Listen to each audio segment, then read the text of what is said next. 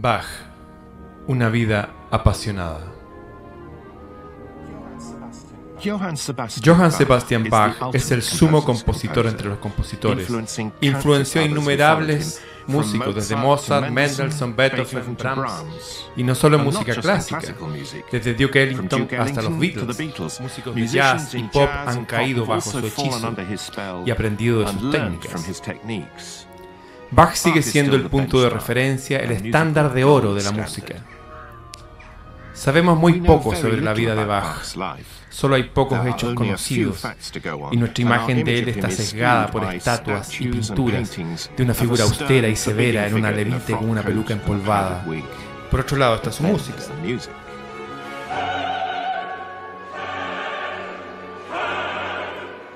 Su música nos dice algo totalmente distinto sobre él.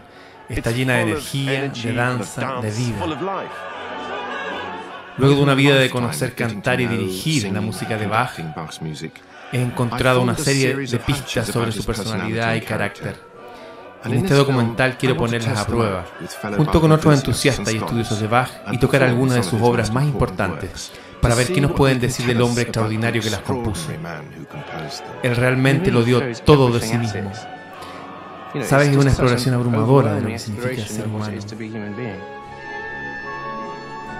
Creo que fue un científico que, en vez de usar el lenguaje de las matemáticas, fue un científico que usó la música.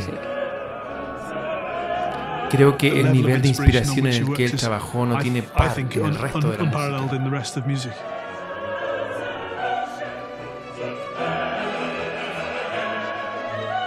Tal esplendor y maravilla que por sí sola me convencería que existe un Dios si estuviese inclinado a aceptar esa conclusión.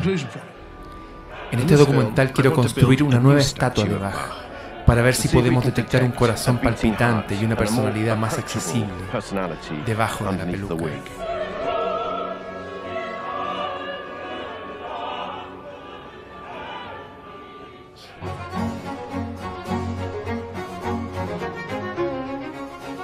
Mi propia implicación con Bach comenzó cuando fui un niño pequeño que crecía en una granja. Justo antes de la guerra, un refugiado de la Alemania nazi llegó con una pintura en su mochila. Una de sus bisabuelos la compró en una tienda de baratijas y le pidió a mi padre que la cuidara por él. Era uno de los únicos dos retratos de Bach que fueron pintados mientras estaba con vida. Así que me topaba con ella todos los días hasta cumplir los 10 años, cuando la pintura fue vendida y transportada a Princeton, Nueva Jersey. Esta es la primera vez que la veo desde 1953. Lo que más me llama la atención es la intensidad de su mirada. Es tan extraordinaria y penetrante. Todavía siento que hay una división entre la mitad superior e inferior de su cara. La mitad superior es tan intensa. Esa mirada poco amigable, ligeramente miópica. Debajo de ella ves algo distinto. Ves a alguien mucho más accesible, que disfrutaba de las buenas cosas de la vida. Un buen vivir, que gustaba su tabaco, vino y cerveza. Y hay bastantes registros sobre lo que tomaba. Y el padre de 20 hijos, con 2 esposas.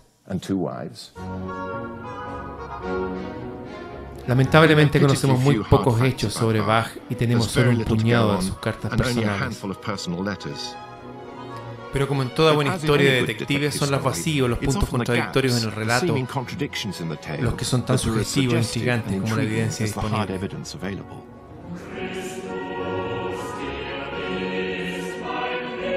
Sí sabemos que Johan nació el 23 de marzo de 1685 en Eisenach, en el medio de la Alemania moderna.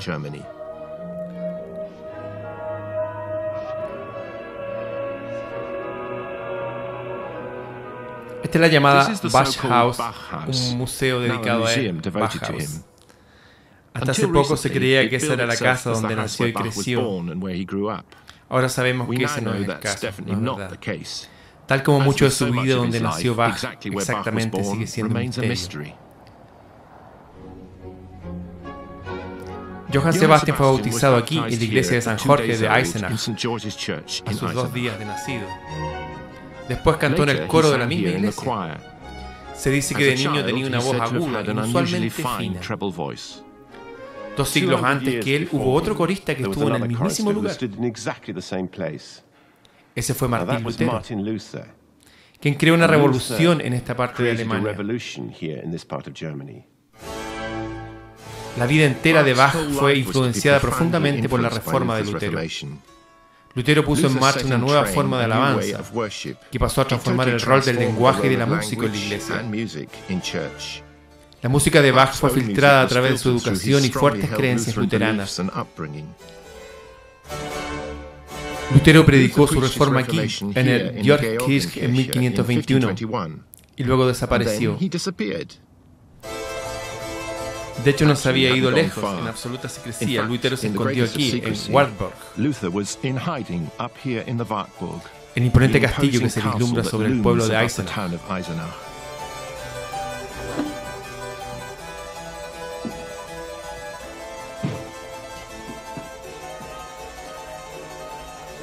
Su reforma hizo de Lutero el hombre más buscado en Europa. Esta es la pequeña habitación donde Lutero vivió por 10 meses. Aquí estuvo enclaustrado, aprisionado por su propio bien, puesto que huía del Papa, del Emperador. Estaba extremadamente constreñido. El Señor me ha herido en la retaguardia, escribió. Además creía que el demonio le lanzaba nueces desde el techo.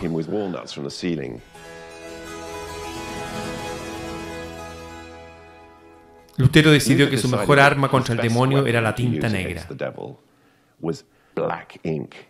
Y en unas cuantas semanas se sentó en este escritorio y escribió una traducción del Nuevo Testamento griego. Y no fue en cualquier alemán viejo, decidió que debía amalgamar 18 dialectos distintos que se hablaban en Alemania. En efecto, estableció las raíces del lenguaje alemán tal como lo conocemos hoy en día. Lutero no solo quería que la Biblia estuviese escrita en el lenguaje del pueblo, quería que formaran parte de la música, cosa que en la Iglesia Católica era el terreno de los coros entrenados.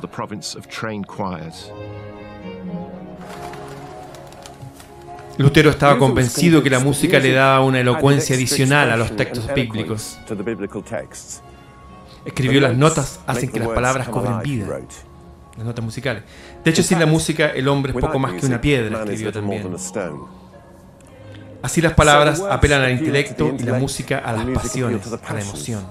Aparte, ¿por qué el demonio se quedaría con todas las buenas melodías? Lutero y sus seguidores se aseguraron de que no lo hiciera. Ellos compusieron corales a partir de música secular, incluyendo canciones amorosas, y las adaptaron con nuevas letras para que la congregación las cantara abiertamente. Los himnos y corales escritos por Lutero y sus seguidores fueron contrastes para la alabanza protestante, fueron centrales para ellos, y para la música de Bach, por supuesto. El impacto de la reforma de Lutero en el joven e impresionable Bach fue inconmensurable. Le dio forma a su visión del mundo, impulsó su sentido de valor como músico artesanal y reforzó su servicio a la iglesia. Es un gran anuncio, una proclamación de la venida de Cristo a la tierra. Saboreen las palabras, saboréenlas. Oratorio de Navidad. Despunta luz del alba ya. Que el cielo se ilumine.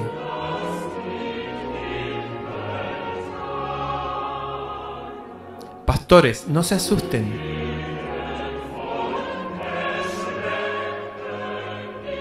Los ángeles les dicen: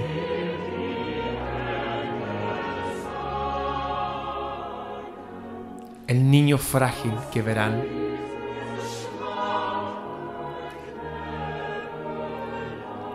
Consuelo y gozo será.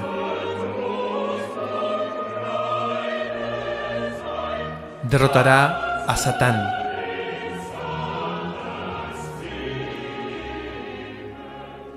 Y traerá por fin la paz.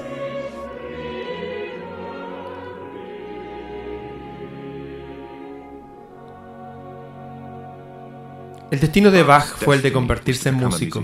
La música fue el negocio familiar. En esta parte de Alemania, en el corazón del bosque de Turingia, La familia Bach estaba bien fundada, previeron un sistema de ayuda mutua entre ellos y se repartieron los roles de organista, cantor y Hausmann, el director de la banda local de vientos, entre ellos. De hecho, se volvieron tan importantes que las palabras Bach y músico se consideraban sinónimos.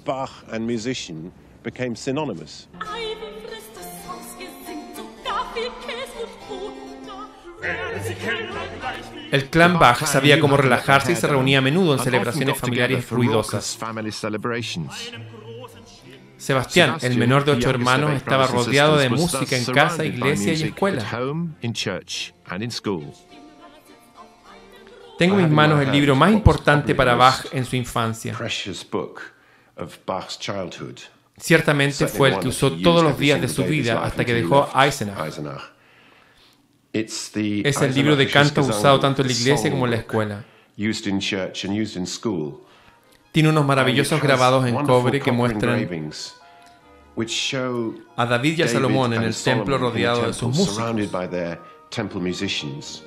y las conexiones que Bach hizo en su mente entre su familia, los músicos más famosos en el área, con un linaje dinástico que se remontaría a Salomón. En el siglo XIX, dado que escribió tantas piezas maestras de música sagrada, los escritores religiosos preferían retratar a Bach como un santo, como un quinto evangelista, para que cuadrara con la imagen inusualmente benigna de su infancia. Pero recientemente esta imagen ha comenzado a cambiar. Este es un libro que contiene los registros de rendimiento de Bach en la escuela. Nos da su plan de estudio, las clases a las que atendió o asistió. También nos muestra, por ejemplo, en su tercer año, él era el número 46 de 89 alumnos y además nos dice que faltó a 96 clases distintas. Este es un documento fascinante porque de alguna manera se nos escabulló. Es un reporte sobre las condiciones de la escuela de latín donde Bach era alumno. Y describe la falta de libros de texto, el hacinamiento, el descaro de los maestros, el lanzamiento de ladrillos por las ventanas, todo tipo de protovandalismo. Estas son cosas que han sido omitidas prolijamente en todas las biografías de Bach. Por esto es tan interesante que hayan salido a la luz ahora.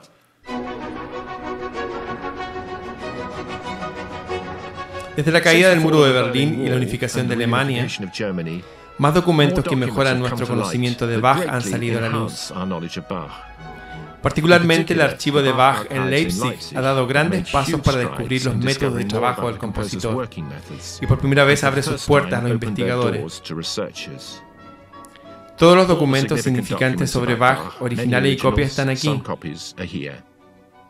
Cuando Bach tenía 50 años, desarrolló una fascinación por sus raíces familiares y árboles genealógicos. Él quería darse legitimidad de alguna manera. Aquí hay un ejemplo, muestra toda la familia Bach, comenzando por el legendario Bell Bach, que llegó de Hungría a mediados del siglo XVI, 1500. Continúa hasta el mismo Bach, por aquí luego sus hijos y nietos. Notarán que todos los miembros de la familia Bach son hombres. Todos varones, ni una sola mujer. Pero madres, hermanas y tías debieron formar parte de la música de la familia. Así que, ¿deberíamos agradecerle a la naturaleza o la crianza por la genialidad de Bach? Cuando tenía 50 años hizo su árbol genealógico y recolectó piezas musicales de sus ancestros. Y había una persona a quien recalcó como un compositor profundo, otro que recalcó como un compositor hábil, pero obviamente no hubo uno de los tan enormemente calidad hasta que él apareció. Y aún así era uno de los 4 o 5 hermanos. ¿Cómo fue que él sobresalió y no los demás? Él es un buen ejemplo porque socava cualquier explicación simplista sobre la genialidad. Digo, si tienes una explicación genética sobre cómo los genes fluyen por la familia Bach, ¿por qué se tardó tanto tiempo y tantas generaciones en generar a Bach? Pienso que estas teorías genéricas basadas en genes o en la cultura que lo rodeaba no explican el genio singular que fue Bach. Es una lástima que no podamos aceptar la singularidad de la gente, que es abiertamente única. No podemos soportar la idea que la genialidad sigue sin tener explicación. Esto no quiere decir que Bach fue un autodidacta. El primo de su padre, Johann Christopher, fue el compositor profundo que a él se refería. Su música, redescubierta hace poco, es el vínculo entre Bach y la tradición alemana más temprana. Johann Christopher pudo haber sido el primer maestro de órgano de Sebastián, un instrumento del cual se apropiaría luego. Pero la vida de Johann Christoph es un relato aleccionador. De alguna manera, la vida de Johann Christoph Bach refleja los problemas que los músicos tenían en su época. Ellos se turnaban entre el servicio a la iglesia, la corte y la municipalidad.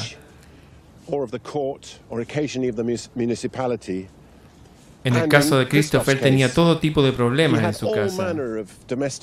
Se metía en todo tipo de problemas. El pueblo no le dio alojamiento adecuado. Su familia padecía enfermedades, era mal pagado. Se quejaba mucho, era miserable y murió en la pobreza. Pero está el otro lado de la moneda, el cual Sebastián probablemente aprendió de su primo. Como compositor puedes canalizar toda esa frustración y desilusión en música. Lo que es maravilloso sobre la música de Christoph y Sebastián es su extraordinaria calidad consoladora y animadora.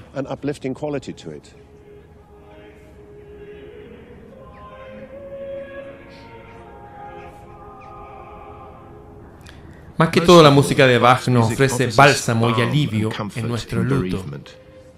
El tema de la muerte aparece una y otra vez en su música, al igual que en su vida. Este es el cementerio del pueblo. Las viejas paredes de Eisenach están a mi derecha. Al otro lado está la escuela a la que Bach asistía, un convento dominico. Por aquí, en tumbas anónimas, están enterrados sus padres Elizabeth y Ambrosius. Elizabeth murió cuando Bach tenía apenas 9 años, y 9 meses después su propio padre murió también. Fue huérfano. Bach, que fue el hermano menor y miembro del coro de la parroquia local, fue testigo del evento entero y cantar mientras la ceremonia se llevaba a cabo, con las lentas campanadas mientras los ataúdes eran descendidos. Él y sus compañeros coristas cantaban las palabras de Lutero: Mitten wir im Leben sind. En medio de la vida estamos muertos. Su mundo entero debió haber sucumbido. Su primera esposa moriría al tener apenas 35 años. Incluso en una época con alta mortalidad infantil, solo 10 de sus 20 hijos llegaron a ser adultos.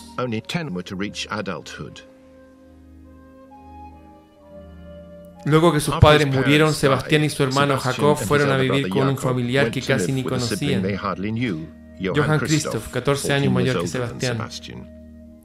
Él era organista en Ohrdruf, a tan solo 50 kilómetros de distancia, pero pudo parecer larguísimo trayecto. Me topé con documentos que muestran que las condiciones en la escuela de Sebastián en Ohrdruf eran tan deplorables como las que dejó atrás en Eisenach. El vandalismo y la flojera era abundante aquí también. Y había un profesor sádico. Curiosamente, las notas de Bach mejoraron. Bach fue el menor de una familia bastante grande y repentinamente perdió a sus dos padres antes de su 10º cumpleaños. Después pasó a vivir con su hermano mayor. ¿Cuán grande pudo haber sido ese trauma para él? Lo que describes es una pérdida de los padres, de la familia, una nueva ciudad. Diría que eso es muy difícil para cualquier niño en cualquier época. Muchas investigaciones muestran que estas pérdidas y desarraigo pueden afectar a la gente para siempre. ¿Cree que sus notas son relevantes o interesantes? Porque cuando estuvo en Eisenach con sus padres, se ausentaba demasiado del colegio. Después de mudarse con su hermano mayor, sus notas se dispararon hacia arriba, mejoraron. Así que hay un gran cambio. ¿Cree que se debe haber sido huérfano? Estoy especulando, pero lo que escucho es que hubo un ambiente horrible en la escuela. Pero quizás hubo un poco de protección hogareña.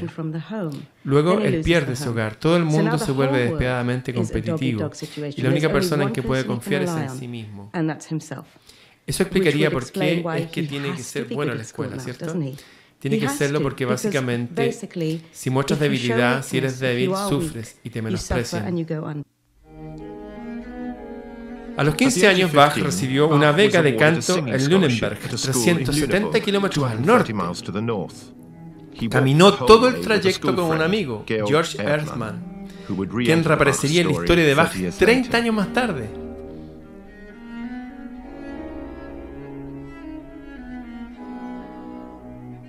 Bach estuvo en Lüneburg por 3 años entre sus 15 y 18. Su voz debió haber cambiado apenas llegó allí. Así que, ¿qué era lo que hacía mientras tanto? Este es uno de los mayores misterios sobre la vida de Bach. Lo que sí sabemos es que mientras estaba en Lüneburg,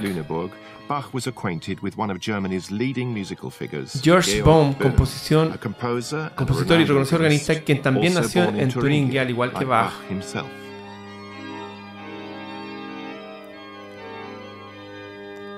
Esta es una carta de Carl Philipp Emanuel Bach, escrita al primer biógrafo de Bach, Johann Nikolaus Forkel, en la que dijo todo lo que pudo recordar de su padre. Lo que es particularmente interesante aquí es cómo se refiere a su maestro George Baum, maestro de órgano. Lo tachó. Le hizo una línea encima. ¿Por qué fue que al escribir lo pensó 2 veces y lo tachó la referencia? En 2005 una nueva pista salió a la luz. Algunas partituras para órgano mal catalogadas en una biblioteca alemana fueron redescubiertas por el archivista Michael Maui de Leipzig. Cuando leí la letra grabada al final del manuscrito, copiada de un manuscrito de George Baum en el año 1700 en Lüneburg,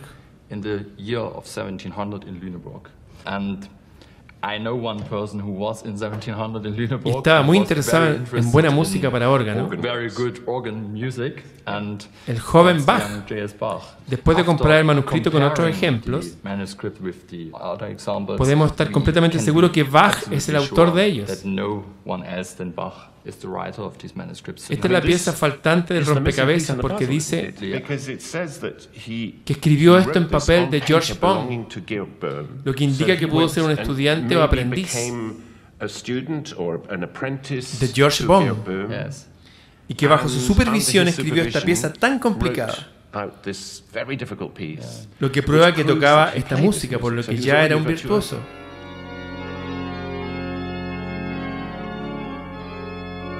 ¿Acaso Manuel recordó que su padre por alguna razón no quería que su relación con George Baum se conociera? ¿Aceptaría él que aprendió de otras personas? ¿Reconocería su grandeza? Esto es fascinante porque cuando te menciona posibles maestros de Bach, su hijo Manuel los borró. Así que Bach no quería que eso se supiese, sino que se creyera que todo lo hizo él solo.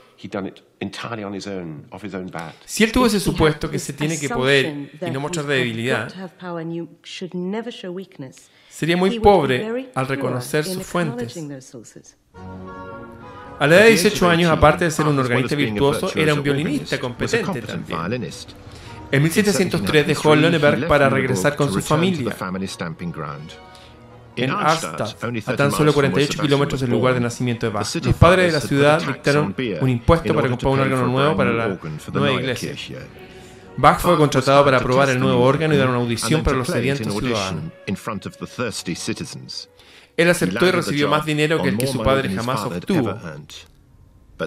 Pero había una trampa. El consejo insistió en que compusiera música nueva. Todo lo que tenía era una banda de aficionados compuesta por estudiantes avanzados. Así fue como Bach comenzó su carrera como compositor, aunque no en las mejores circunstancias. Él compuso su primera cantata, en la que hay un obligato para fagot muy importante. Un solo para fagot en 3 de los movimientos. Una piedra de tropiezo. La parte del fagot comienza muy inocentemente con un ritmo constante.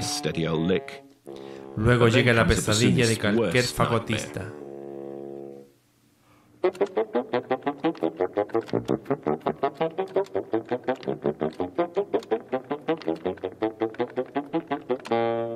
En el espacio de 2,5 compases, él envía el fagot a través de muchas notas que involucran digitaciones muy complicadas.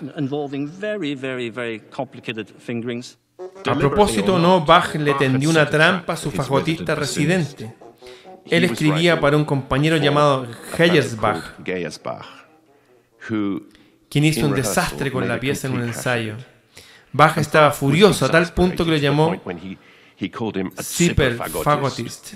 Esto puede traducirse como fagot cabra o fagot de cuerno verde. En realidad Bach lo llamó idiota. Otra traducción puede ser fagotista que toca luego de comer una cebolla verde. De cualquier manera, lo entendería, no le gustó. Él insultó y hirió tanto a Geijersbach que planeó su venganza. Él y sus compinches, después de una fiesta de bautismo, esperaron a Bach aquí, en la plaza de la ciudad. Bach regresaba de tocar en el castillo Neideck cuando fue sorprendido.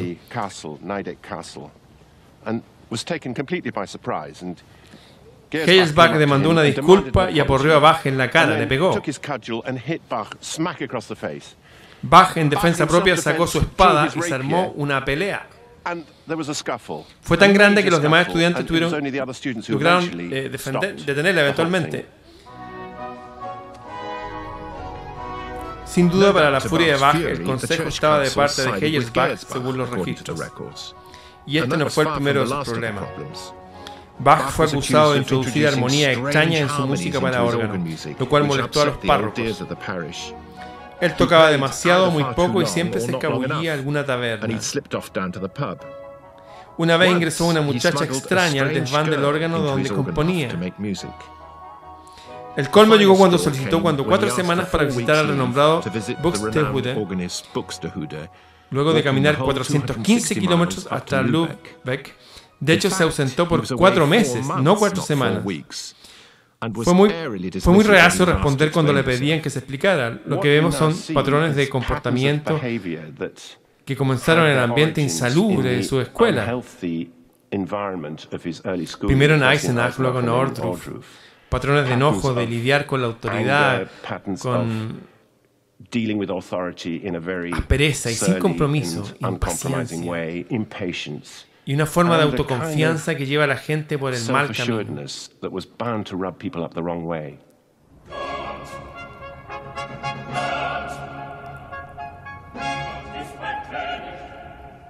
Bach es conmemorado en Arnstadt con esta estatua contemporánea, con una pose despreocupada que quizás refleje su estadía enérgica aquí.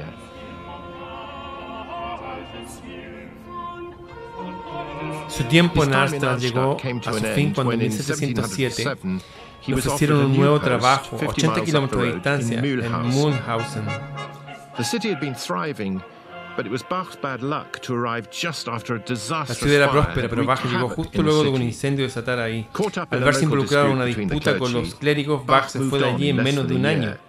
Pero ocurrieron 2 eventos importantes. A la edad de 22 años se casó con su prima María Bárbara. Luego escribió uno de los documentos más importantes que tenemos. Esta es una carta que Bach escribió al Consejo de Mulhausen, en la que explica las razones por las que renunció. La interesante para mí es que aquí define su fin, su ambición final, su propósito en la vida. La frase clave es música de iglesia bien regulada para la gloria de Dios. Alemania estaba a un paso de la Ilustración. La revolución científica estuvo desarrollándose por más de un siglo, pero la superstición aún estaba en boga. En 1730 aún quemaban brujas en la hoguera. La guerra de los 30 años terminó en 1648, en la que siguió un revivimiento del luteranismo.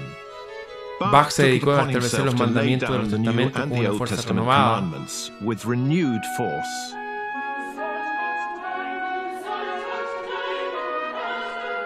Amarás al Señor tu Dios con todo tu corazón, con toda tu alma.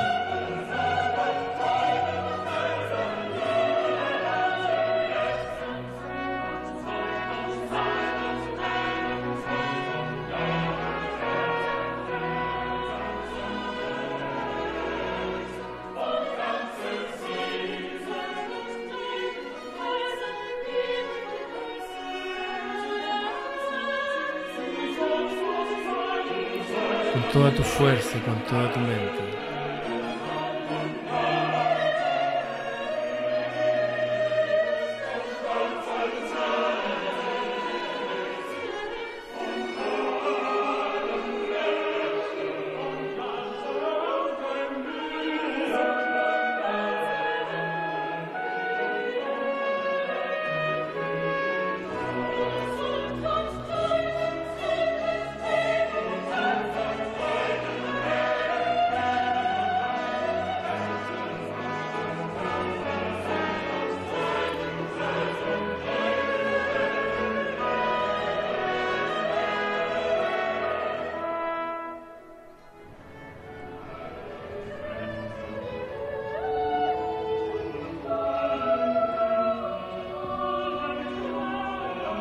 En 1708 Bach cambió a Münchhausen por la elegante corte de Weimar.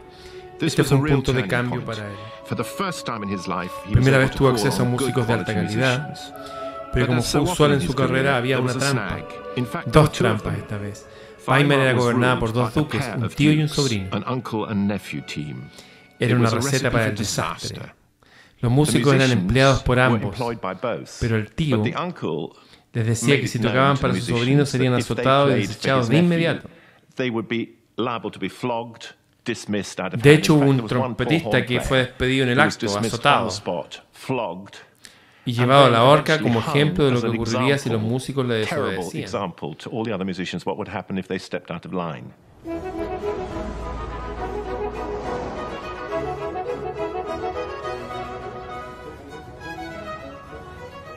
Uno podría imaginar que en esa tensa situación nada creativo pudo haber salido de Bach. De hecho, lo contrario es cierto, fue un tiempo muy estimulante para él. Su primer encuentro con la música italiana de Vivaldi y Corelli y para la actividad compositiva de Bach fue una época muy importante. Tenemos los principios de sus piezas importantes para el teclado. Y no solo eso, las asombrosas cantatas que comenzó a componer para Weimar, para la capella, para interpretadas en la iglesia, en el castillo.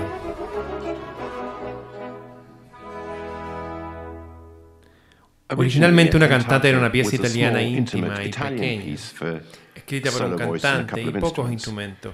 Tan pronto como los alemanes las componían en el siglo antes que Bach, eran asociadas con la liturgia luterana.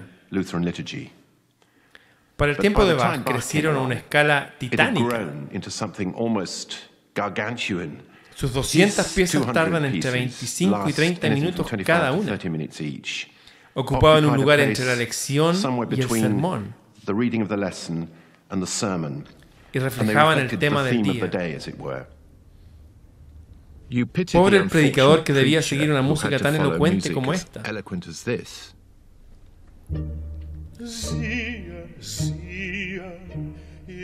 Mira que estoy frente a la puerta y te llamo.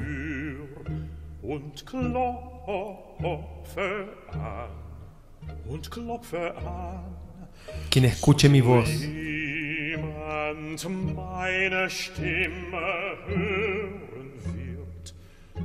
y abre la puerta,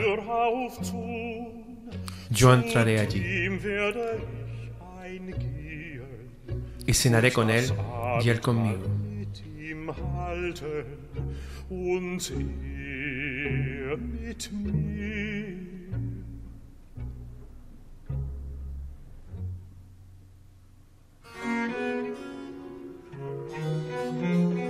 Bach demuestra su habilidad para instalar una escena. En este caso la de Jesús tocando la puerta del corazón humano. Ábrete completamente, corazón mío.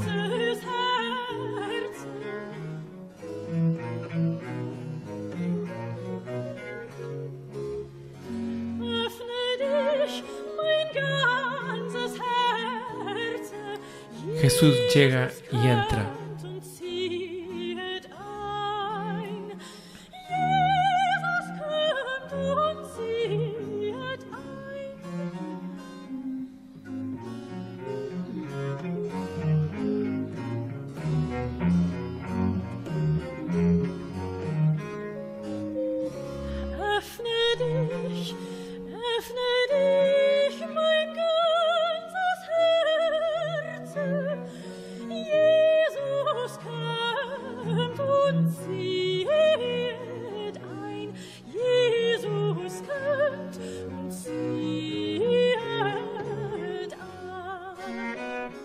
Bach compuso más de 20 cantatas en Weimar, sin embargo, al demostrar su maestría en la forma, se detuvo. El director de música de la corte murió y cuando su puesto lo cubrió su hijo, un total ignorante sobre música y no Bach como correspondía, su respuesta fue desistir, simplemente dejó de componer. Señal de protesta, dejó de componer. Y ahí fue de mal en peor. Cuando Bach solicitó su renuncia, Wilhelm Ernest lo encarceló. Bach se convirtió en uno de los pocos compositores de la historia en ser convicto. Algunas de sus piezas, propiedad de su empleador, pudieron quedarse en Weimar. 70 años después, el Himmelsburg se quemó completamente. La música de Bach se perdió allí para siempre. Después de un mes en prisión, Bach fue por el trabajo que deseaba, Kapellmeister. Se unió al príncipe amante de la música Leopoldo en el castillo de Kotten, no muy lejos de Weimar, como su director de música. Fue el inicio de una nueva fase maravillosa en su vida. 5 años y medio de composición con pocos problemas. La primera vez que en su vida en la que él está lejos de la iglesia, está en un ambiente secular, porque no tiene que componer música para la iglesia. El príncipe Leopoldo era calvinista, por lo que la música luterana no le era necesaria en su corte. Bach se mudó con su familia y ahora tiene un jefe muy entusiasta y conocedor de música. Bach completó los conciertos de Brandenburgo en Kotten, al igual que una colección de suites para cello, una de sus obras más populares.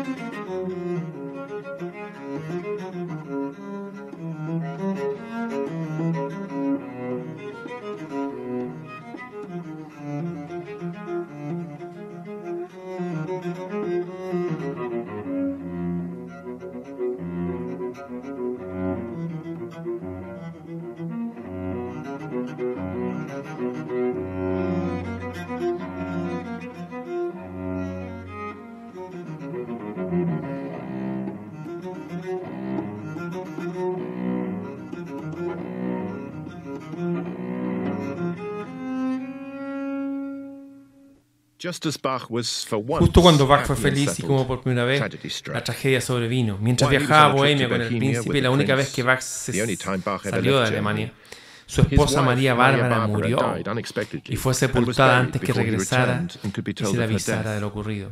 El matrimonio aparentemente fue feliz y esta pérdida repentina fue otro golpe para Bach. Nadie mejor que él sabía lo aterradoramente impredecible que puede ser la muerte.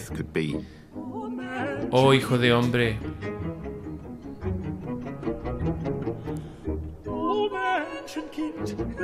deja inmediatamente de amar al pecado y al mundo.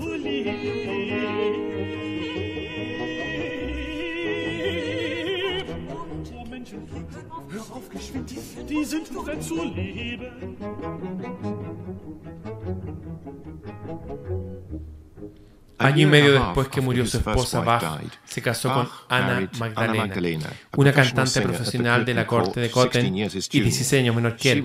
Ella le daría otros 13 hijos, 7 de los cuales murieron en su infancia.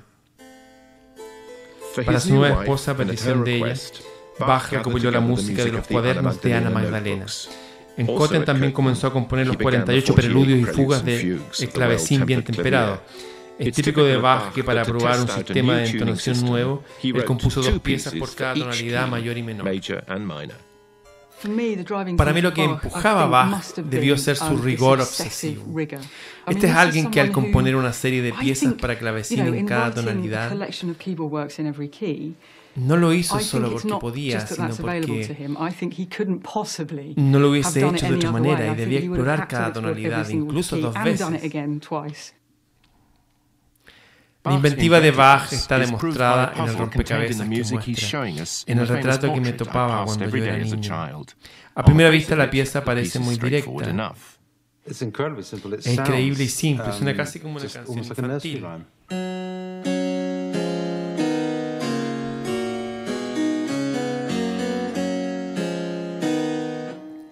Esa es la versión que vemos tal como la muestra en el retrato. Pero desde su perspectiva, ¿qué vemos? Bueno, si le damos vuelta a la pieza y la leemos hacia atrás, tienes esto.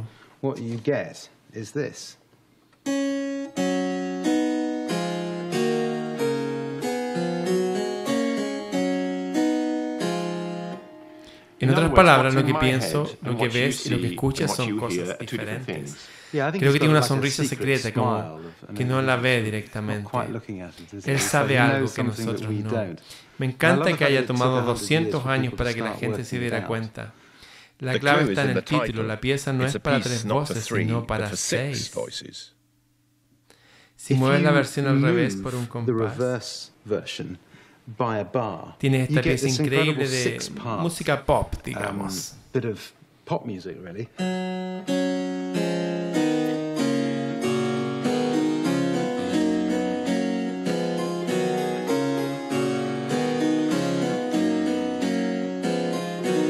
Es tan simple y tan complejo. ¿Crees en la teoría que mucha de su música es numerológica? Que refleja no solo su nombre, sino que como mecanismo para comenzar, mediría el papel y la cantidad de compases que usaría. ¿O es eso mentira? Yo creo que ese era un mecanismo estructural muy creativo. Pero que fue una intuición que ella tenía sobre los números. Creo que tenía un gusto obsesivo por los patrones. Para mí esa es la marca de un científico también. Ellos buscan y responden ante los patrones y le ponen reglas. Y luego rompen esas reglas. Eso es lo que es divertido de los patrones que encuentran. Creo que fue intuición lo que tuvo, no como matemático, sino como científico. Mientras estaba con vida, Bach era mucho más famoso como intérprete que como compositor. Compuso muchas piezas para órgano, por él, lo cual se considera un genio improvisador. También rompió las barreras de otro instrumento que tocaba al componer colecciones de danzas para el violín. Hay años luz de diferencia entre lo que fue compuesto para el violín antes que Bach. Él llevó el violín a un plano superior y hace que el violín haga cosas no violinísticas, como tocar 3 o 4 cuerdas a la vez, música polifónica, fugas. ¿Sabes? Las fugas fueron compuestas para clavecines, órganos, orquestas, no para un solo de violín.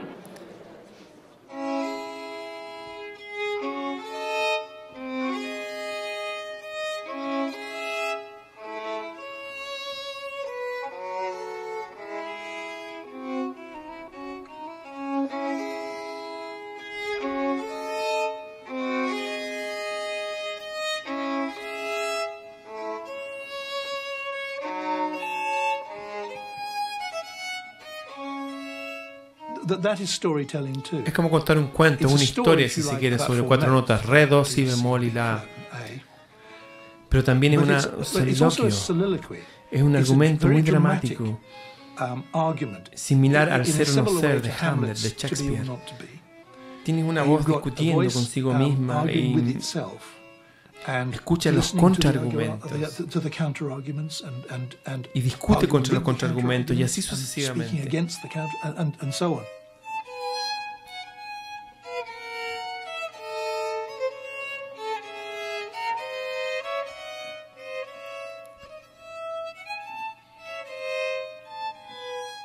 Hay una maravilla continua en la manera en que lo hace, lo cual me parece un absoluto milagro, de tal esplendor y maravilla que por sí sola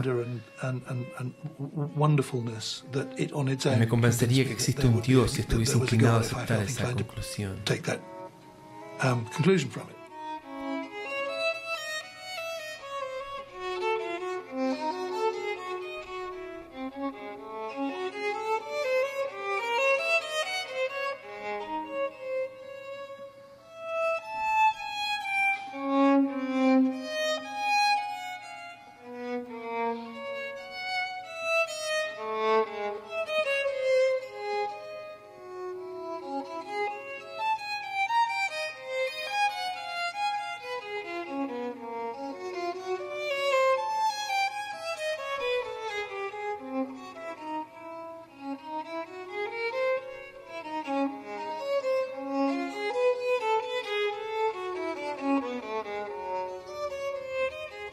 A sus 38 años, Bach se encontraba en el mejor de sus momentos.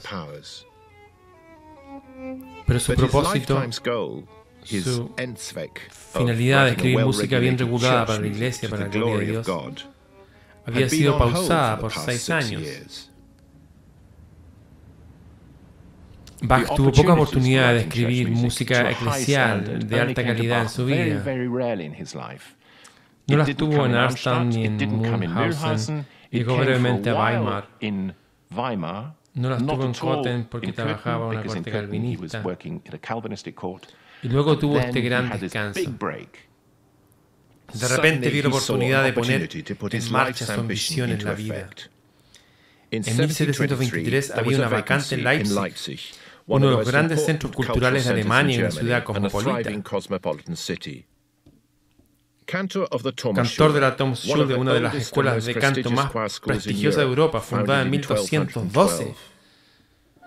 Fue compuesta totalmente de un coro de niños. Los más jóvenes cantaban soprano y alto, los mayores tenor y bajo, tocaban instrumentos.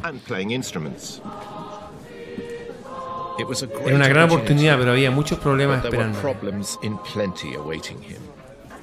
Aparte de la música, Bach debía enseñar a los niños otras materias escolares, pero se negó a enseñarles latín. Además, una sola pared delgada separaba los dormitorios y aulas de las habitaciones de Bach. La determinación de Bach por llevar a cabo su proyecto de música de iglesia superaron sus reservas eventualmente. Y en abril de 1723 fue al ayuntamiento, a la municipalidad de Leipzig, para ser entrevistado y contratado. Aparte de sus peripecias, Bach decidió dar todo de sí mismo y aceptar el título de Thomas Cantor y director de música de la ciudad de Leipzig aquí. Así firmó su contrato y juró lealtad ante la Santa Biblia. Uno de los concejales dijo: como el mejor hombre no pudo ser obtenido, los mediocres deberían ser aceptados. La verdad es que ninguna de las partes en el contrato sabían a qué se atenían. En palabras del mismo Bach, obstáculos y aflicción. Desde el momento en que pisó Leipzig, Bach se vio inmiscuido en el fuego cruzado entre varias fracciones dentro del Consejo. La música, como tenía un componente de prestigio cultural, formó parte de estas tensiones políticas. En un lado estaban los que eran leales al elector, quien quería un Kapellmeister moderno que traería prestigio internacional a la ciudad. Ellos fueron los aliados naturales de Bach. Opuesto a ellos estaba el equipo de Estado, quienes querían un cantor tradicional, aferrado al sistema escolar, con todas sus regulaciones y deberes de enseñanza. Eso limitó el espacio de maniobra de Bach. Antes que estos problemas salieran a la luz, Bach comenzó a trabajar. Se creía que sus cantatas, más de 200, y sus dos grandes pasiones, fueron compuestas en los 27 años que pasó en Leipzig. Pero la década de 1950 se hizo un descubrimiento asombroso tras examinar las marcas de agua en los manuscritos originales de las partituras. Los estudiosos determinaron que la mayor parte de las cantatas y pasiones fueron producidas en un frenesí de solo 3 años. ¿Cómo pudo mantener ese ritmo? ¿Cómo sostuvo su nivel de intensidad y creatividad? Está fuera de toda imaginación, especialmente cuando se consideran las condiciones de vida de Bach. Este es un modelo de la Thomas School. El edificio original fue demolido en 1902. Aquí Bach y su familia vivían justo al lado de los estudiantes. No había espacio para los niños, dormían dos por cada cama. Debió haber mucho ruido de fondo y debía concentrarse para producir estas piezas fenomenales, para después supervisar su copia en su propio cuarto. Pero te preguntarás si se podía tener algo de privacidad en esta clase de unidad y las condiciones del hacinamiento y el ruido. Además de las descripciones sobre ratones y ratas allí. Sí, quizás tenían un concepto distinto de vida privada.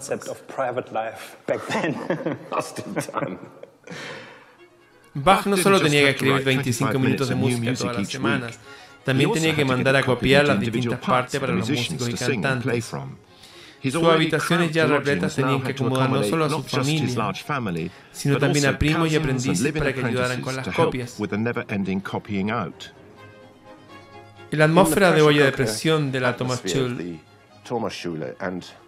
este ritmo devastador en el que Bach se metió, las cosas comenzaron a salir mal. Si bien esto, notarán que hay un frenesí en la escritura. Es como si apenas hubiese tenido tiempo de poner las barras en las semicorcheas y las fusas en la página. Parecen bambú en un huracán. Aquí hay algo interesante, porque este fue de Kuhner, uno de sus copistas favoritos. Y Bach se acercó para ver lo que Kuhner copió. Noten que su nombre fue mal escrito. Seguro le dio una buena bofetada. Y la tinta fluyó a través de esta página. Aquí hay un ejemplo. Un primo, Johann Heinrich, llegó a Leipzig y Bach lo puso a trabajar inmediatamente en la máquina de copia. Hizo un desastre. Escribió la partitura en una clave equivocada y la transpuso mal. Así que tuvo que tacharla toda. Y Bach tuvo que llegar y copiarla en limpio. ¡Qué inútil!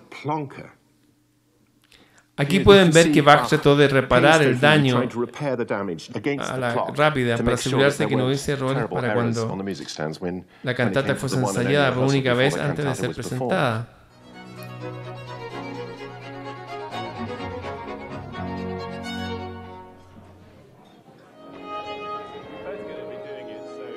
Bach tuvo que adaptar sus piezas a los talentos y capacidades de los músicos de los que disponía. Pero además debía traer estudiantes universitarios para dar clases de música privada.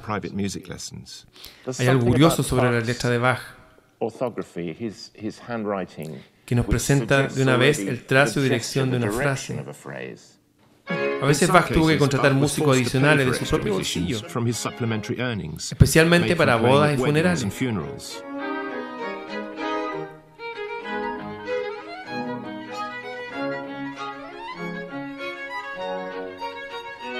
Al final de cada frenética semana, Bach develaba su más reciente cantata. ¿Qué hacía la congregación de Leipzig con estas piezas monumentales? No lo sabemos. Solo sabemos que muchas personas las escucharían. Leipzig fue conocida como la ciudad de las iglesias. Se estima que en un domingo normal de una población de 30.000 habitantes, 9.000 personas se encontraban apiñadas entre estas dos iglesias. Thomas Kirche y Nicola Kirche, y se sobrecargaban las demás iglesias de la ciudad. Así cada semana Bach tenía una audiencia 10 veces mayor a la de cualquier casa de ópera. Desafortunadamente los feligreses se comportaban como si estuviesen en una casa de ópera, para la furia de los clérigos. Los clérigos pensaban que no se ponía atención a los sermones. Eso es seguro. También había quejas de gente coqueteando en la iglesia, durmiendo, lanzando avioncitos de papel, fumando. Perros entrando a la iglesia, absolutamente. Algunas iglesias contrataban azotadores para sacar a los perros. También se quejaban por ingresar cerdos, porque la iglesia era un atajo entre ellos y el mercado. Creo que nuestro concepto de comportamiento adecuado de la iglesia es diferente. Así que debió haber mucho ruido.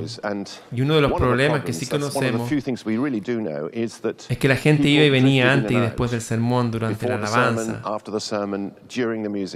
Debió ser caótico. Todo estaba muy estratificado socialmente. Las damas se sentaban acá abajo, los hombres estaban en ambas galerías, los demás estaban atrás con los plebeyos. La música venía desde la galería del órgano y llovía sobre la congregación justo cuando las damas hacían su entrada. Y dado que esto es Alemania, había una enorme cantidad de saludos, cosas similares. Mientras las mujeres se sentaban, miraban al predicador listo para dar el sermón. El ruido mientras Bach tocaba debió ser doloroso. Pobre hombre. Esa fue la congregación que escuchó la pieza maestra que Bach presentó en la Nikolaikirche el Viernes Santo de 1724. Fue su primer oratorio sobre la pasión, la joya central de su collar de cantatas. Un recuento musical sobre el arresto, juicio y crucifixión de Cristo. Habían habido pasiones antes, pero nada tan radical, complejo ni ambicioso como la pasión según San Juan de Bach. Ingeniosamente mezcló composición coral y orquestal en una amalgama emocionante del recuento, meditación y del drama. ¿Podía escuchar a chelos y bajos, por favor? Viola comience, primer compás. Así está bien. Ahora agreguemos los violines, por favor.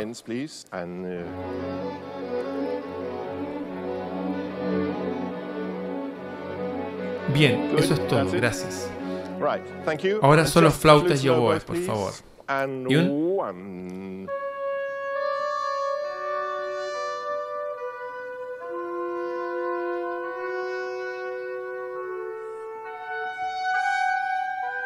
Es como clavos adentrándose en carne viva.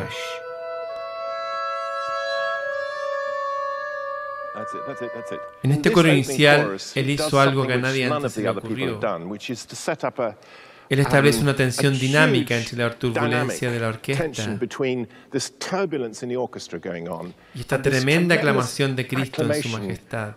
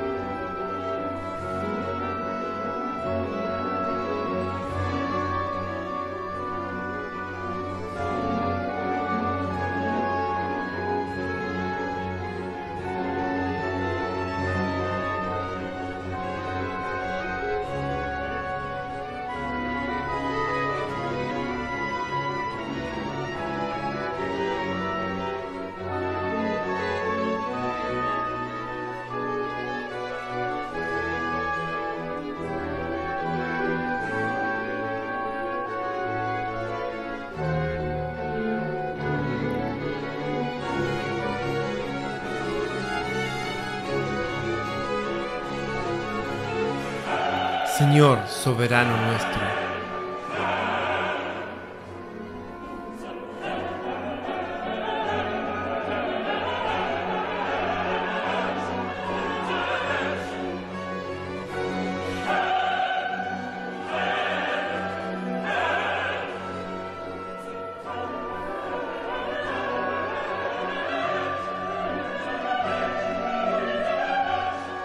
Cuya gloria sobre toda la tierra es excelsa.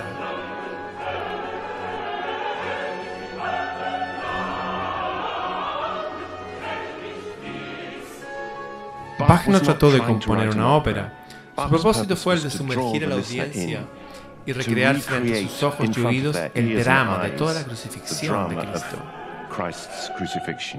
Su pasión, según San Juan, es una amalgama extraordinaria de teología, música, religión, política, drama y una narrativa asombrosa. Así sentimos la tensión que está presente en el Evangelio según San Juan, entre luz, oscuridad, pecado y buenas obras, fe y duda.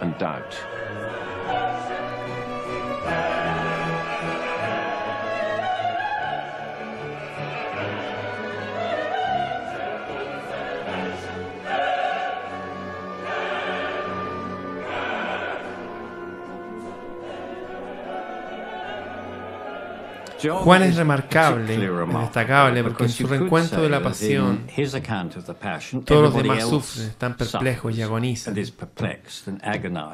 Mientras que Jesús está estable, no sufre ni pierde el control.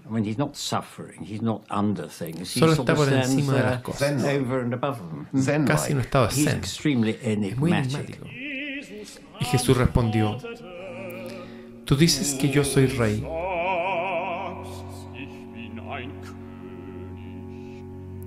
Yo para esto he nacido y para esto he venido a este mundo, para dar testimonio de la verdad. Todo aquel que es de la verdad oye mi voz.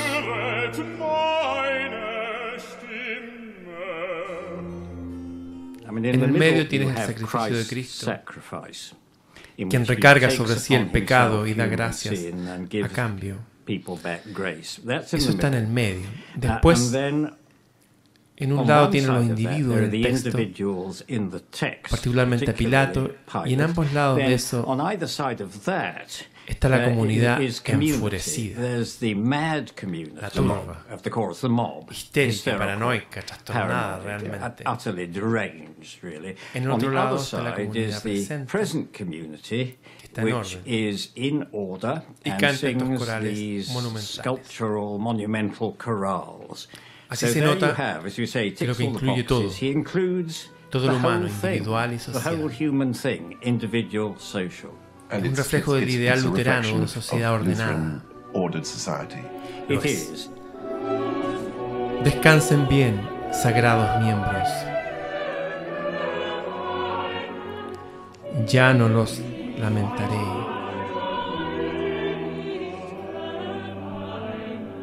Descansen bien.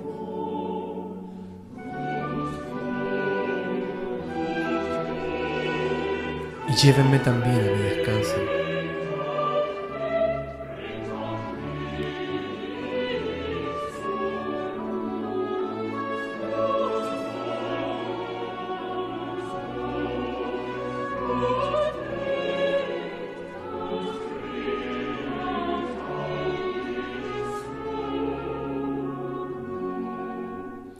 Hoy, la Pasión según San Juan es aceptada como una obra maestra, pero en su debut no satisfizo a los clérigos de Leipzig, quienes sospechaban y estaban alerta ante la música que les quitara su protagonismo. Bach fue obligado a hacerle una revisión radical para el siguiente año, y solo al final de su vida fue interpretada en una versión cercana a la original.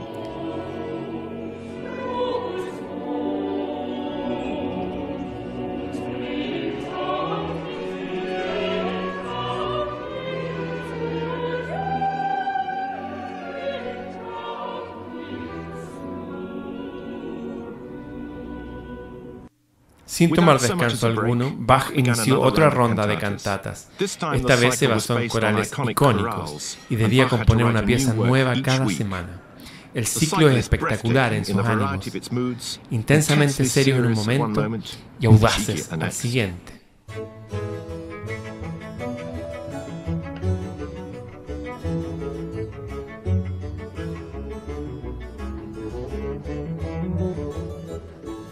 Acudimos con paso débil, pero entusiasmado.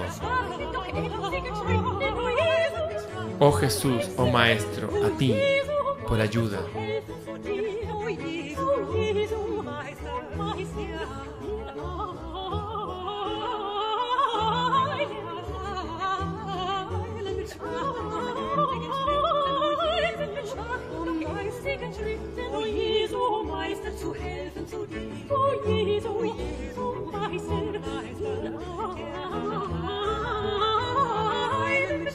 Doch emsigen Schritten, o Jesu, Meister, zu helfen zu dir, zu dir, wir eilen mit schwachen, doch emsigen Schritten, o Jesu, Meister, zu helfen zu dir, Comparado con otros compositores, hubo algo que separó a Bach del resto. No escribió ni una sola ópera. Aun cuando la ópera era la moneda dorada, era lo que establecía carreras, Traía fama, éxito, mucho dinero. Bach no necesitó de ello. De hecho, hablaba mal de esas cancioncitas que se escuchan en la ópera de Dresden. Aún así, su música es intrínsecamente igual o más dramática que cualquier compositor de ópera de su época. Vivaldi, Scarlatti, Telemann, nadie igualaba a Bach al respecto. Solo Händel estuvo cerca. Todo lo que Bach aprendió hasta ese momento, escenas dramáticas para sustentar la recitación de los evangelios y el poder musical de comunicar arrepentimiento, fueron derramadas en su pasión según San Mateo, estrenada en Thomaskirche de Leipzig el Viernes Santo de 1722.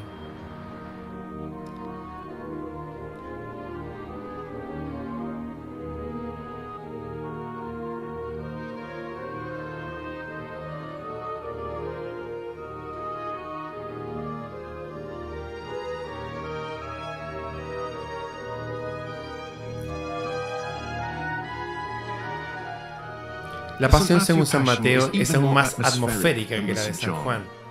Con 2 horas y media de duración es aún más monumental, con doble coro y doble orquesta.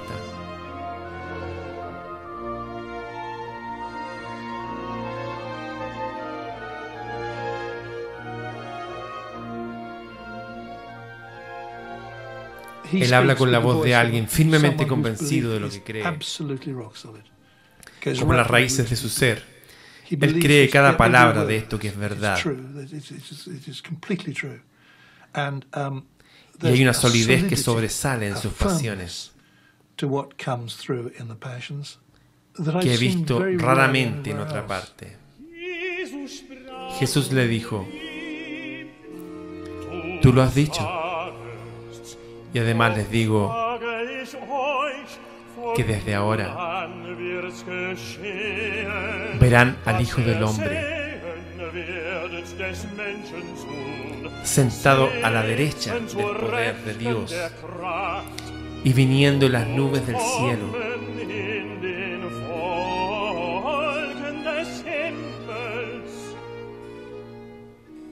Se preguntarán dónde hay espacio para la voz de Bach. Es difícil de decir, pero siento que hay momentos en el drama en que se siente que Bach está presente y toma las decisiones. Profetízanos, Cristo, ¿quién es el que te golpeó?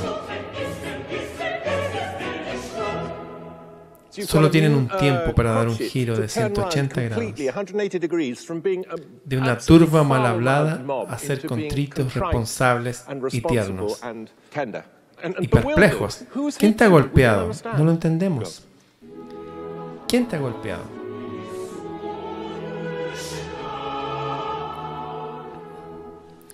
Mi Salvador, y con tormentos. Ha abusado de ti tan bruscamente.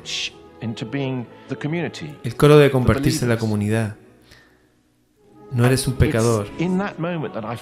Bach dice, esto es insoportable. Tenemos que frenar esto. Tenemos que mostrar nuestra indignación.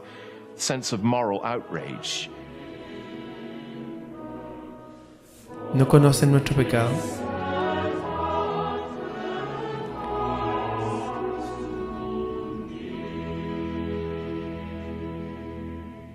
El centro emocional de la Pasión según San Mateo es la súplica de Pedro por perdón, luego de negar a su Cristo. El violín entra anunciando. El violín sin una sola palabra puede transmitir de una manera que la voz humana no puede.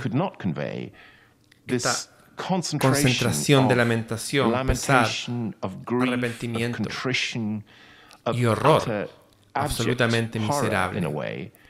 Y aún así llevarla a un plano espiritual, porque la voz del violín se convierte en un agente de compasión y perdón. Todo eso antes que la cantante emita una sola palabra.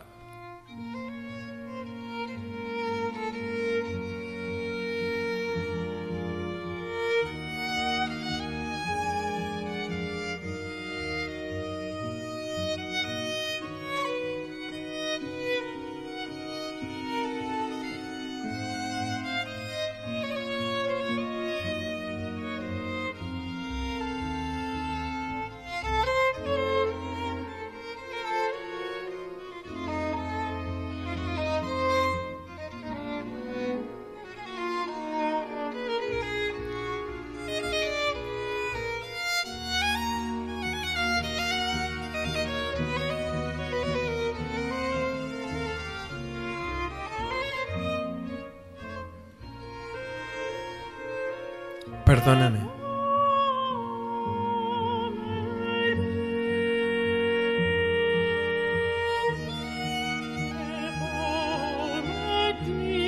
Dios mío, a causa de mis lágrimas.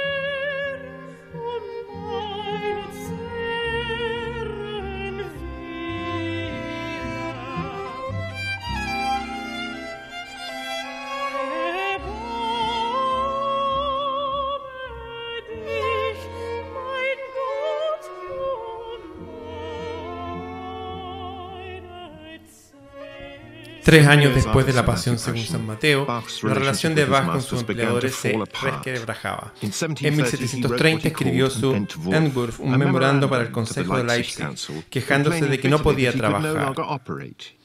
No tenía suficientes músicos y muy pocos de calidad para interpretar sus obras. Varios meses después, Bach tomó su pluma de nuevo. Este es el documento más profundo para mí. Es la única carta personal que tenemos de Bach, en la que escribe a su amigo George Erdmann. Bach caminó con él desde Ortrud hasta Lüneburg cuando eran adolescentes, más de 300 kilómetros. Aquí Bach deposita su frustración al no recibir respuesta del Consejo sobre su Entwurf, la declaración de sus intenciones. Bach le dice a Erdmann: mi vida está llena de obstáculos y aflicción. No veo futuro para mí ni mi familia aquí. Una de las características que esperarías ver en esta persona inflexible es que nunca sería culpable. No importa qué pase, siempre es la culpa de alguien más. ¿Tiene sentido? Sí lo tiene. No puede culparse, siempre tiene una razón. Su lema, si se puede llamar así, o mantra que siempre aparece, es la de mi vida está llena de obstáculos y aflicción. Te traje algo. Es una definición textual sobre el trastorno paranoide de personalidad.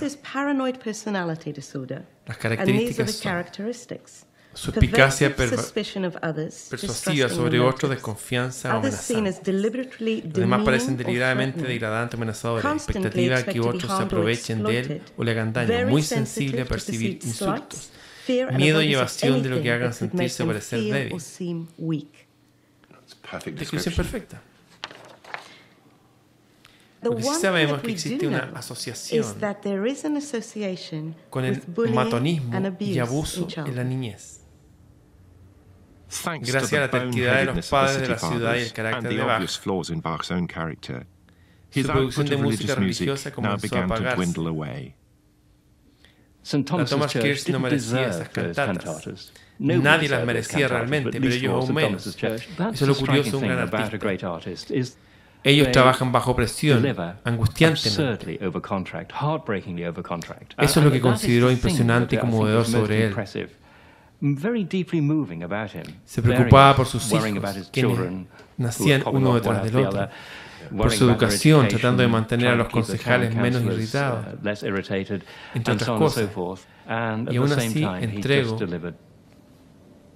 este trabajo que 250 o 260 años después es supremo en el canon. Bach gravitó al otro centro musical de Leipzig, una próspera escena de cafetería. Había una audiencia distinta, un ambiente relajado para acompañar nueva música con mejores músicos universitarios, ansiosos de aprender del maestro. Pero Bach no dejó de componer música sacra. Su nuevo estilo secular encontró lugar en piezas religiosas, en optimismo con soltura.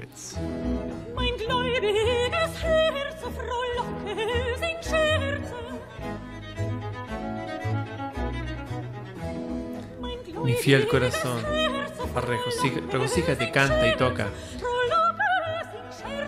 Tú, Jesús, está aquí.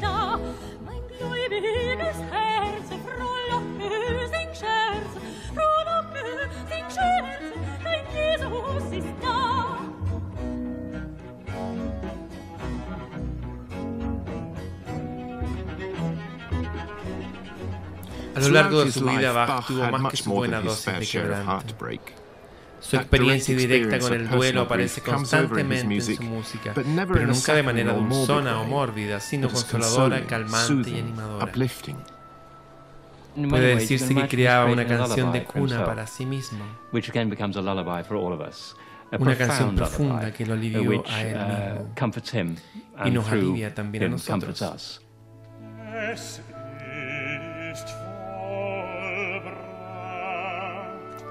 Consumado es. El sufrimiento ha terminado.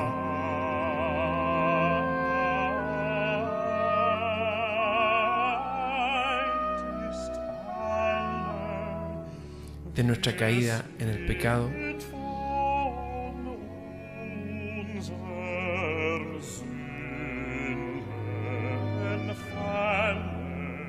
somos hechos justos en Dios.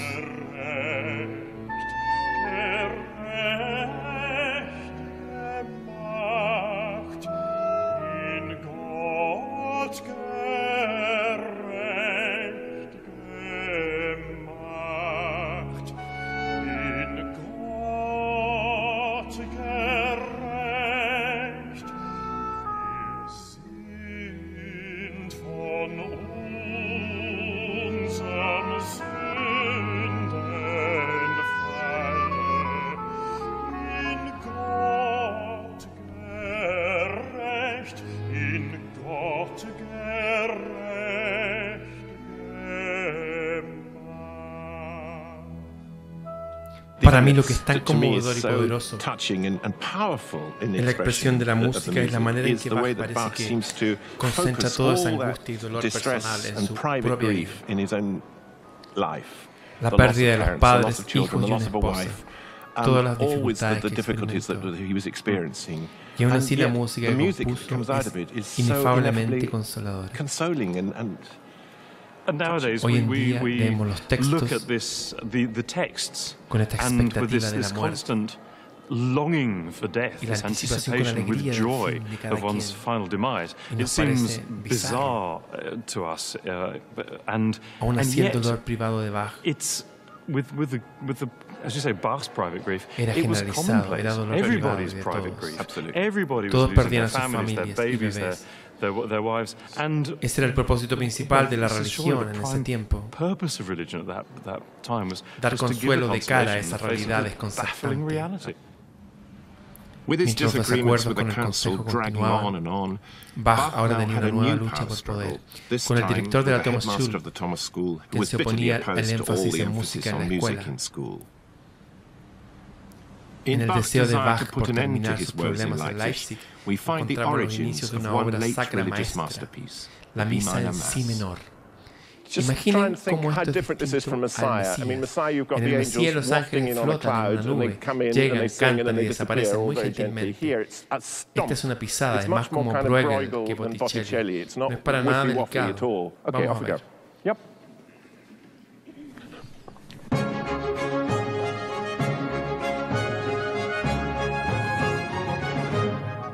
Bach quería un nuevo trabajo, o por lo menos un en la corte de Dresden, la cual era católica. Así que a pesar de su dedicación al luteranismo, Bach siempre practicó, vio la oportunidad de componer una misa latina de gran escala.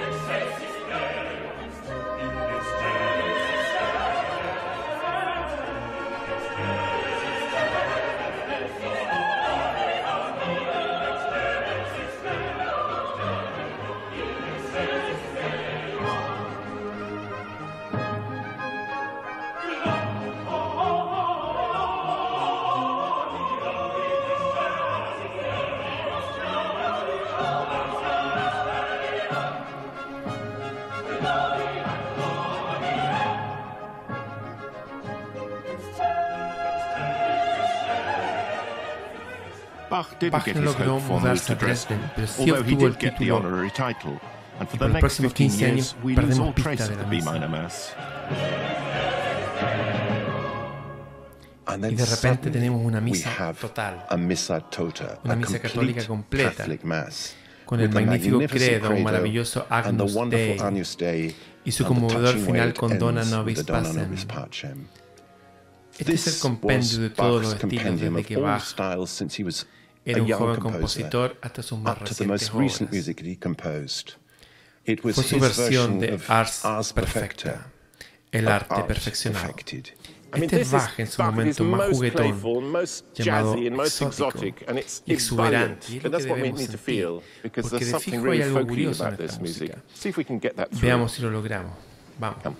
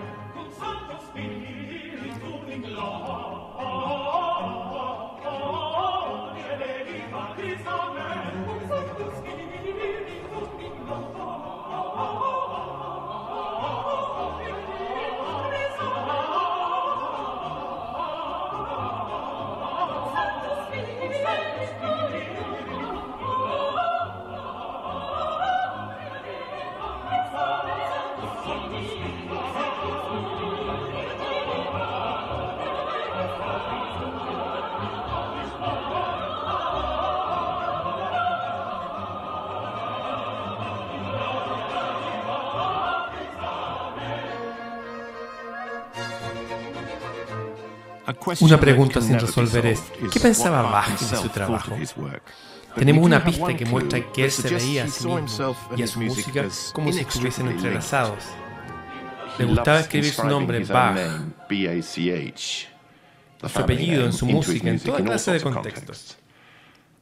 Solo puedes hacer eso en alemán, porque la H no existe en inglés como una nota del piano.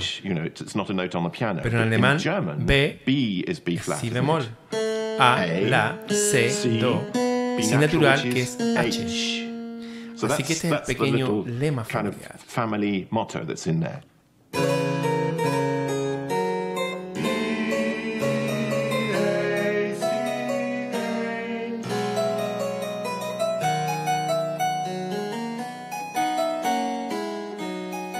Una de las obras más importantes de Bach es el arte de la fuga.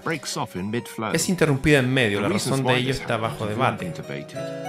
Digo que toquemos desde que escribe su propio nombre, B-A-C-H, porque eso es lo extraordinario de esta pieza. Él encontró un espacio en medio de la composición para poner su nombre allí y desarrollarlo. Así tenemos dos fugas y de repente se detienen. De acuerdo con Carl Philipp Emanuel, su hijo, se detuvo porque murió en ese momento. Es espeluznante. Intentémoslo.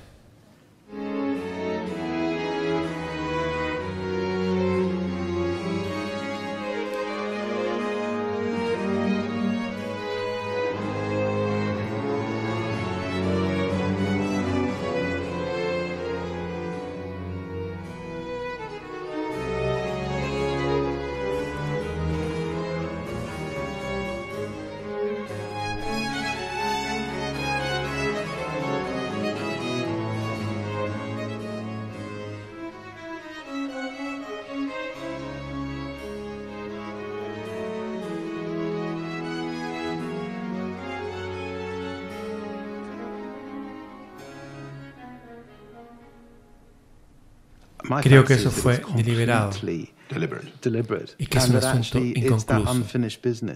He compuesto mi música para el futuro y alguien más la continuará.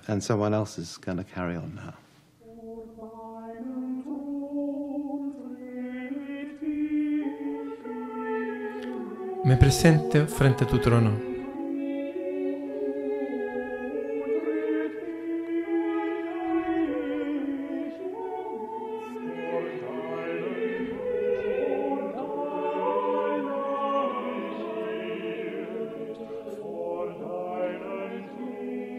Bach murió a los 65 años en Leipzig el 28 de julio de 1750. Dos operaciones de ojos practicadas por un curandero inglés parecen haberlo acabado. Luego de su muerte, sus obras perdieron interés, pero no para todos. Su música pasó de mano en mano, y Haydn, Mozart, Beethoven se maravillaban con ella. Solo en 1829, cuando Mendelssohn presentó una versión devota pero estilísticamente correcta de la Pasión según San Mateo, fue que Bach retomó el afecto del público nuevamente.